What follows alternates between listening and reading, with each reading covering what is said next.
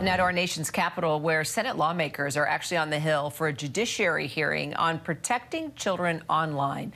Both Democrats and Republicans vowing to put their differences aside to come together and actually take action when it comes to keeping our children safe on social media. This comes after President Biden addressed his concerns during the State of the Union, calling on Congress to stop big tech from collecting personal data on our kids. Let's bring in our Jay O'Brien, who covers the Hill for us. So, Jay, I guess the hearing just wrapped up. What can you tell us? Yeah, it wrapped up a little bit earlier today, Kira. And one of the takeaways was we heard both from activists, but also people who have been impacted by this issue personally. One was a mom. Her name is Kirsten Bride. She's the mother of Connor Bride, who died by suicide at the age of 16 years old because, his mother says, of online bullying. I want to show you a little bit of what she had to tell lawmakers today. After his death, we discovered that Carson had received nearly 100 negative, harassing, sexually explicit, and humiliating messages, including 40 in just one day.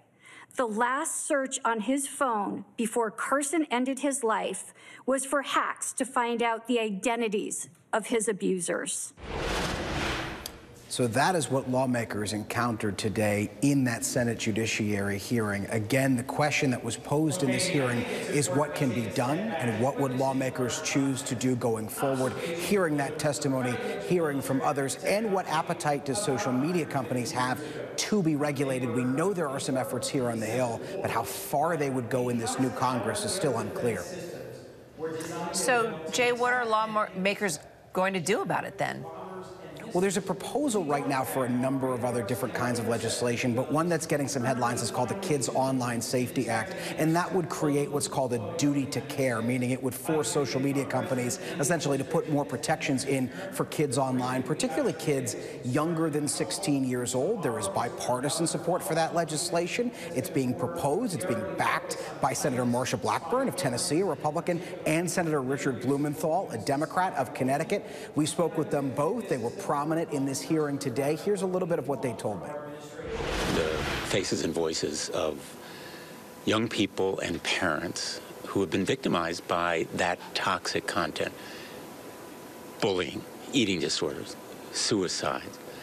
And that's what will move Congress. For Judiciary Committee to take it up, it just shows you the amount of support that is building in a bipartisan manner to get something done about this. So passing it, getting it through the House and to the President's desk is our goal. And I think you will see that happen fairly quickly.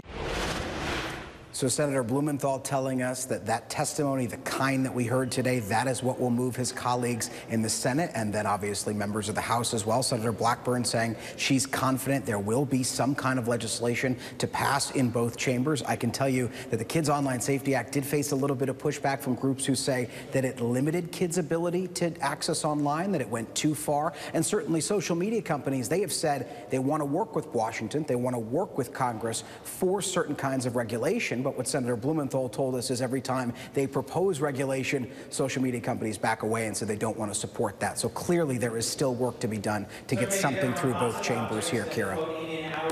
All right, we'll follow it all. Jay O'Brien, thanks so much. Hi, everyone. George Stephanopoulos here. Thanks for checking out the ABC News YouTube channel. If you'd like to get more videos, show highlights, and watch live event coverage, click on the right over here to subscribe to our channel. And don't forget to download the ABC News app for breaking news alerts. Thanks for watching.